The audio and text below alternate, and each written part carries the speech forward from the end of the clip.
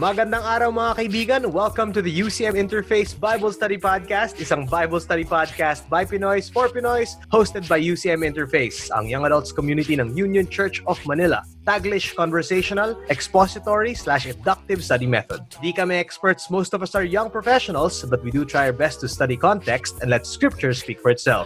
Sa aming mga book studies and special topics, yung goal namin is to provide you with materials to help you live, work, speak, and serve as a follower of Jesus Christ.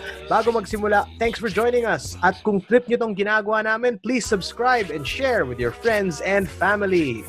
Okay, sa episode na ito, dalawa lang kami nandito. Kami lang ni Rainier. Hey, kumusta kayong lahat? Ako po si Rainier, ang Young Adult Ministry Director ng Union Church of Manila. Kung matagal na kayo nakikinig sa amin, isa ako sa mga mainstays dito. Where are you now? Nandito ako siyempre sa Mandaluyong, as usual. As usual. Oh. And ako naman si Gutch, isang commercial voice artist, at nandito naman sa Antipolo pa rin. Ilang buwan na tayong nakakulong sa bahay natin. Tatagal. Pero okay lang kasi tuloy-tuloy pa rin yung podcast natin. Tuloy ang programa. Yes, marami tayong maibabahagi ng mga content para sa ating mga listeners. And so if you guys have been regularly listening to us, we thank you so much. Sana join our community sa Facebook, sa Instagram, and maybe send us a message and ano yung parang itinuro sa inyo ng Panginoon. Magiging sobrang saya kami if we hear about those things. Okay, so kakatapos lang natin ng Daniel, yung ating last season. Tinapos rin natin yung 2 episodes natin ng misinterpreted verses in the Bible, which is laging spicy at laging masaya gawin. At ito, ngayon, magsisimula na tayo sa bagong season natin. Yay! Oh, yeah! At itong ating bagong season? And this season is the parables in the Gospel of Luke. Pero syempre, napakarami kasi ng parables na yan sa Gospel of Luke. Kaya pipili lang tayo ng ilan.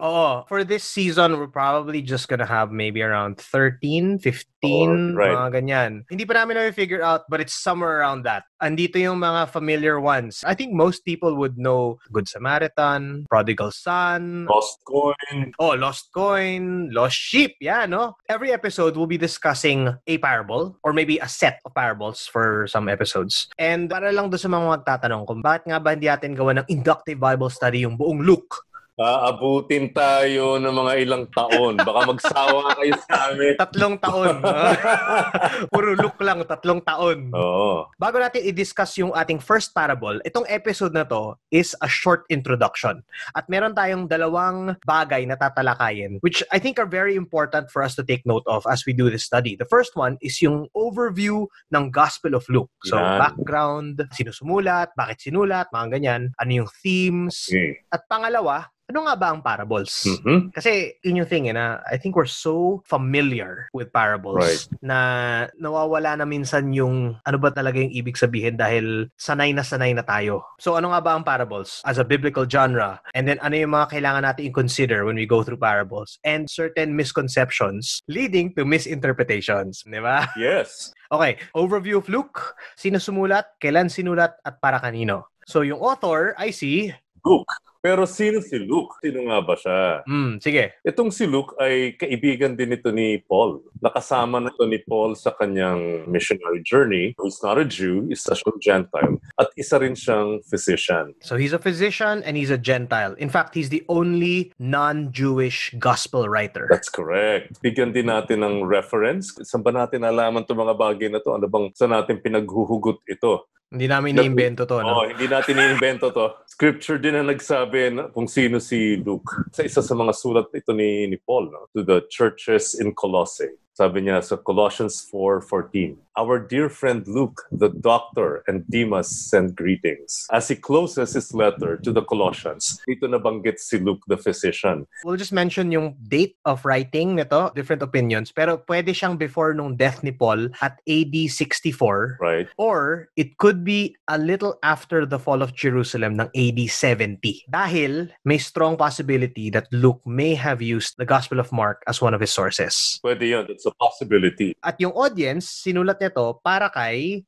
Theophilus. Oo. And the readers are also Gentile Christians. Yun yung primary audience niya. And alam natin to dahil dun sa introduction. Right off the bat ng Luke 1. Sinabi niya dito sa Luke chapter 1, many have undertaken to draw up an account of the things that have been fulfilled among us, just as they were handed down to us by those who from the first were eyewitnesses and servants of the word. With this in mind, since I myself have carefully investigated everything from the beginning, I too decided to write an orderly account for you, most excellent Theophilus, so that you may know the certainty of the things you have been taught. Theophilus ang pangalan. At anong ibig sabihin ng Theophilus? Now, this is a Greek name. Ang ibig sabihin ay lover of God. And they are Gentiles. So itong si Theophilus could be an individual or probably a code name to represent a community of Gentile believers.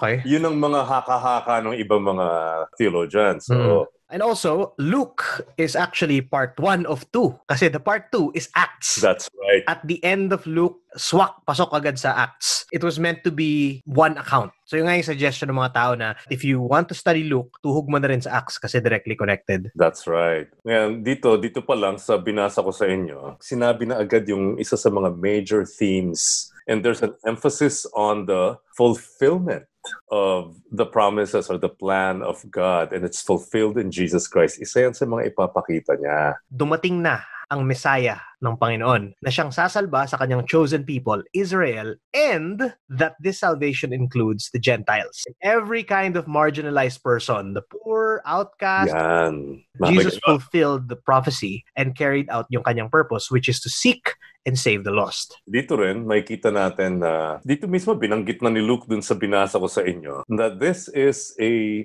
parang historical account. Right. Kumbaga, isa si Luke sa mga nauna na dun sa tinatawag natin ngayong investigative journalism.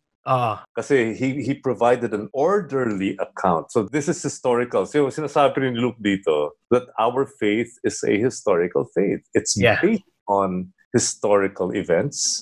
There are evidences. So, napaka-empirical, medyo scientific ng approach niya. Sa pagsusulat niya ng gospel bilang isang doktor. That's actually quite amazing because the gospels were written because people believed. It's not the other way around. They didn't write up something, people read it, then people believed what was written. Right. People already believed before the Bible was even written. That's why they wrote the gospel accounts. Because there were so many people who believed and they wanted to make an account. The Christian faith is a historical faith at saka the Christian faith is a verifiable faith. Kaya siya carefully investigated in an orderly sequence. You can verify it. Ang maganda dito sa project ni Luke na ito, most likely what he did was, kung ito nga nasulat, no, before the destruction of the temple in AD 70, na-interview pa niya lahat.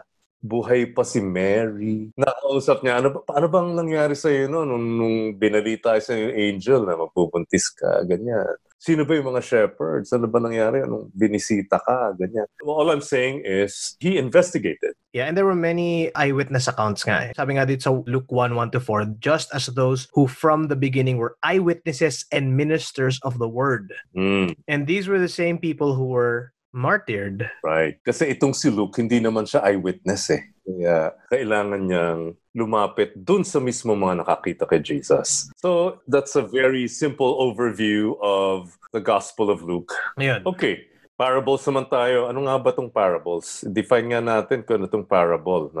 Para din sa audience natin, a lot of this information, I mean, we studied from several sources, but one of the big sources that we got this from is yung How to Study the Bible for All It's Worth ni Gordon Fee. So this is written by Gordon Fee and then yung co-author niya si Douglas Stewart. Yung question natin ngayon, after natin i-figure out yung background ng Luke, is what is a parable? And a parable is an illustration or an analogy. Tama. Which Jesus uses a lot, di ba? Salt and light, wise man who built his house on a rock. harvest is plentiful, but the workers are few. Pati yung sinabi niyo doon sa Pharisees, yung They're whitewashed tombs. yung mga ganyan, di ba? Whitewashed tombs. Sa labas, maganda itsura, pero sa loob, patay. A parable is an illustration. Pero what makes a parable different is that ang parable, merong kwento. Tama. May story movement siya. Kaya yung, alam natin, na mga popular ones would be Prodigal Son. May parang drama, may parang pang stage play. Right, Ganyan, right. di ba? Ito yung mga matatawag nating true parables. Kasi meron siyang direksyon yung kwento niya.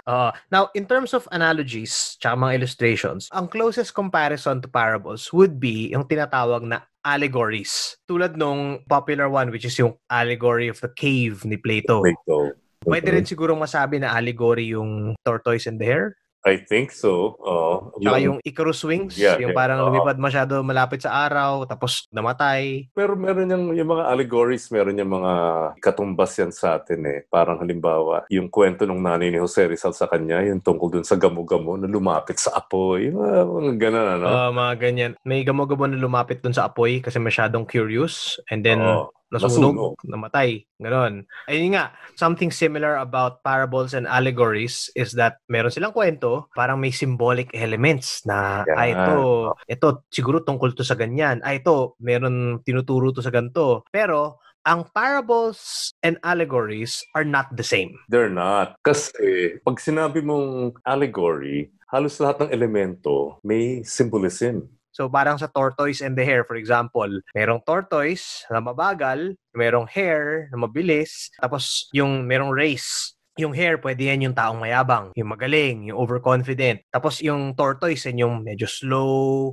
medyo humble, yan yung steady lang, ganyan. Tapos yung race, pwedeng tungkol sa work, tungkol sa skills, or parang pag-reach ng mga goals. Yun yung thing about allegories. Yung application niya, pwedeng kahit ano.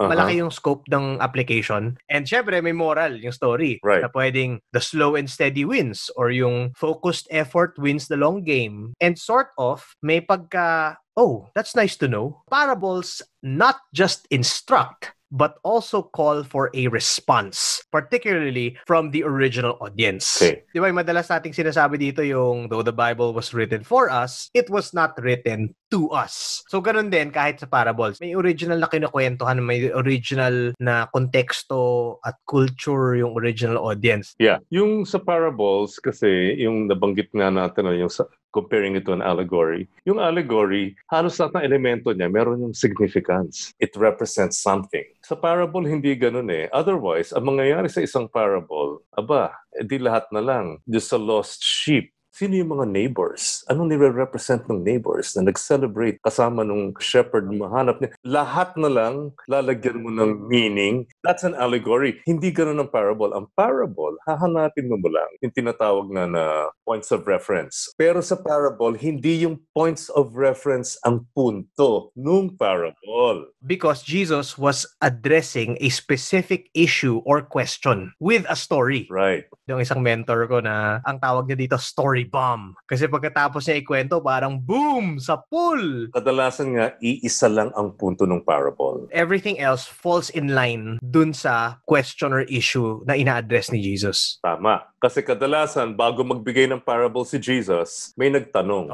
Actually, may examples ako dito. May 4 na examples ako dito. Sige. Something like yung sa bago mag-Good Samaritan, sa Luke 10:29. But he, yung expert of the law, desiring to justify himself, said to Jesus, "And who is my neighbor?" Yan, kwento. May iba pa dyan, because the Pharisees were lovers of money, or to some who were confident of their own righteousness and looked down on everyone else. Tapos may isa pa dito, because they supposed that the kingdom of God would appear immediately. That's, I think that's somewhere in the latter part of Luke. Sometimes it's a question, or other times it's a criticism, and Jesus will respond to the criticism through a parable. Dahil nga sabi natin, iisa lang naman yung pinakapunto nga ng parable. Isa lang yung ina-address niya. Kaya halimbawa, pagpunta natin doon sa Luke 15, nakakagulat. Pagbigay niya nung kwento ng lost sheep, biglang, oops, repentance.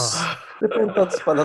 Paano naging repentance to? Diba? Repentance talaga ang theme nito. That being said, because nga may ina-address si Jesus na question or issue or criticism, He meant for these parables to be understood. Yan. Kasi like sa chapter 15, sa 18, tsaka sa 19, nagkakwento siya dun sa mga tao na merong implication, maintindihan sila. Yeah. Pero kadalasan hindi pa rin naiintindihan. Oo. Magbibigay ako ng example sa Matthew, the parable of the tenants. Matthew 21:45. TLDR nito, may vineyard, tapos yung may-ari ng vineyard nagpadala ng servants. Tapos pinatay nung tenants ng vineyard, yung servants. Tapos in the end, yung may-ari, pinadala niya yung sarili niyang anak. Dahil siguro, rerespetuhan nila to. Kaso, pinatay din ng tenants. Oo. So yung tanong ni Jesus doon, anong gagawin ng may-ari doon sa mga tenants na yun? Nagets ng chief priests and Pharisees na tungkol sa kanila yung parable. Kaya na bad trip sila. Yun yan, naintindihan nila mentally, nakuha nila mentally, pero hindi nakapagbago ng behavior nila. Hindi nakapag-lead to repentance or obedience. So, I guess yung tanong dyan is, nagets nga ba talaga nila? Yan. Kasi alam nila sa utak, pero hindi nila alam sa puso. Yun ang pinag-usapan natin dito, Good. Yun yung impact dun sa original audience. They will get the point right away. Pero sa atin, dahil napaka-remote natin sa panahon kung kailan sinulat to, culturally, historically, napakalayo natin, unfortunately, the parables have to be explained to us. Yeah, Jesus never had to explain the parables to his audience. Gets na agad ng mga tao. With one exception. Ito yung parable of the soils. Sower soils. Yun yung, he had to explain that.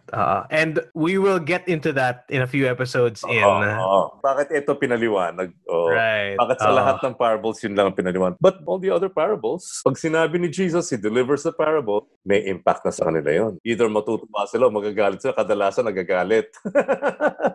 Kwento sa akin ng isang kaibigan ko is he really found it fascinating that for a carpenter, for a son of a carpenter, he doesn't have a lot of carpentry examples. Yeah. Na parables. Kasi lagi niyang kinoconsider yung audience niya. Ano yung magigets na kwento ng audience niya. Right. Diba? You'd think that he'd have more examples about his experiences Hindi. Closest would be building your house on a rock. Right. Pero karamihan ng kanyang illustrations may reference to fishing or they're shepherds. very agrarian.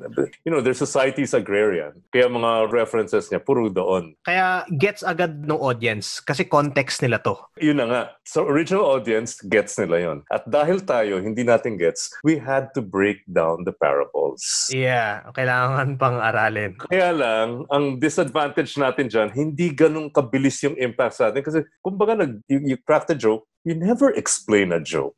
So yeah. So inaaral pa natin yung joke.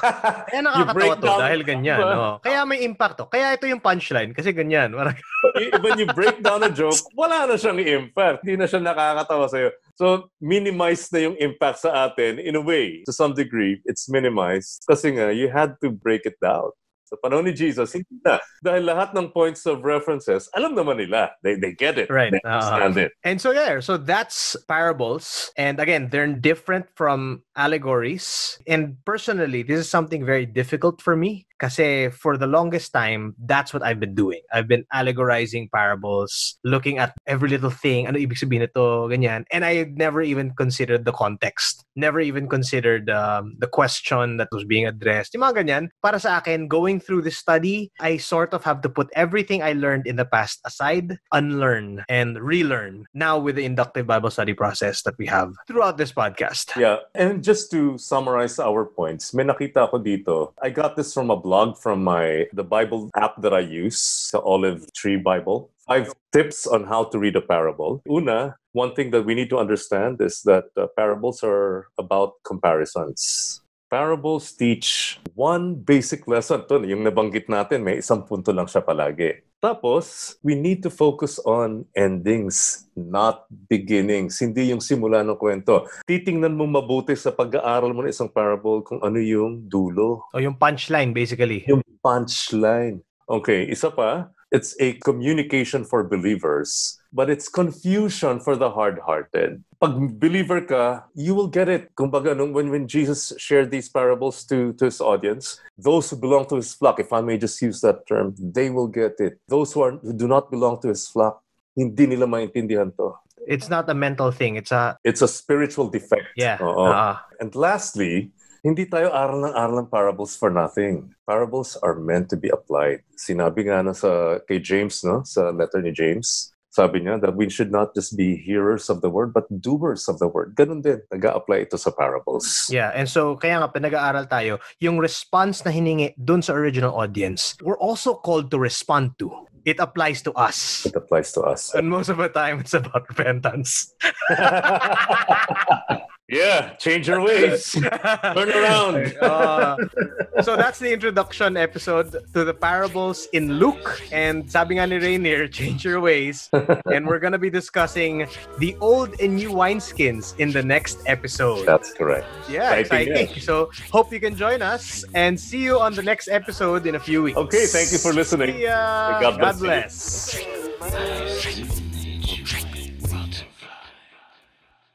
Thanks for joining us in the UCM Interface Bible Study Podcast. If you want to know more about our ministry, follow UCM Interface on Facebook and Instagram, or email us at ucminterface@gmail.com. Join us in Union Church of Manila, Rada, Corner Legazpi, Makati City.